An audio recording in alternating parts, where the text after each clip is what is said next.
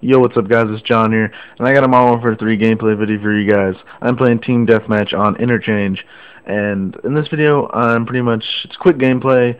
I joined into this match a little late. It's only about 3 minutes long. I hope you guys enjoyed this gameplay because it shows me doing very well. I'm using the Scar L with a holographic sight and silencer, using scavenger, quick draw, and steady aim. So I never switched my secondary at all in this game. I do use my grenade and flash grenade at least once in this video somewhere. But as you see right off the bat, I get killed pretty much. And what you don't want to do in Interchange is run out into the center of the map. If you run out into the center of the map, you're gonna get shot because you're out in the open. There's nothing covering you. So if you're out in the center of the map, there's a great chance you're gonna get killed.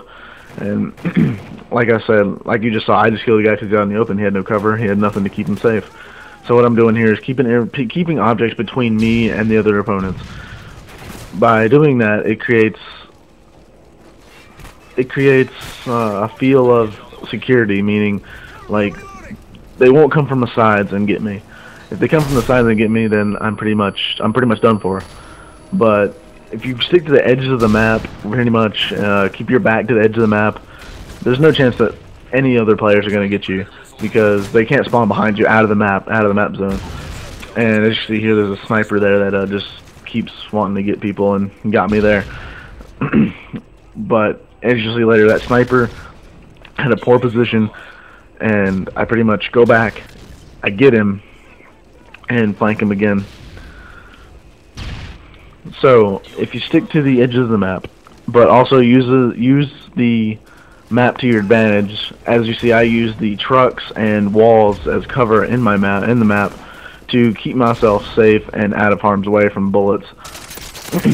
And as you see, I go back for the guys. I get the double kill on them, and you know they had no cover to their left side, which technically, yeah, that was their left. So they had no cover to the left side, and as you see here, they spawned right back, and I got a double kill, and I got the third one as he came around the corner. Because as you saw, I used the cover to protect myself around the corner while I was reloading. That's what you want to do, guys. You use the cover to help protect yourself while you're reloading, or if you're running out of ammo, or just to keep yourself safe and out of the harm's way until the main fighting is stopped. And you see, I used another flanking maneuver. The sniper was just sitting out in the open and pretty much was not covering his side, just sitting there. Guys, if you wear a ghillie suit out in Modern Warfare 3, it doesn't make you invisible. It really doesn't. It does not make you invisible if you wear the ghillie suits. But in this game, I pretty much get flanked a lot. I do get flanked a couple times. Excuse me, guys. I've had a cough lately. But I just saw that that 2-on-1. They did get me, because if I hadn't stayed in my sights, I might have actually gotten him if I had just hip fired, and I probably would have got him because I would have had more visual, and I would have been able to see how he was going to maneuver better. But that's it for this gameplay, guys. I hope you guys enjoyed this, and I hope you guys have a fantastic day, because this gameplay, it was a good gameplay. Like I said, I did join late, so I'm only 9-3 in this gameplay.